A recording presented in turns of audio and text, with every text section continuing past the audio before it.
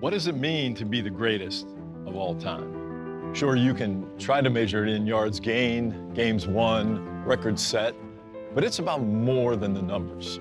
It's about how you come back from a bad play or the hardest year ever.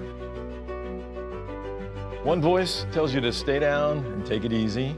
Another one says, get up, show your teammates and your neighbors, hey, we got this. It's about celebrating each other and being responsible.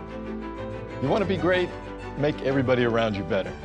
Look down the field and find a way to keep moving the ball. The greats take it as an article of faith that the best is yet to come.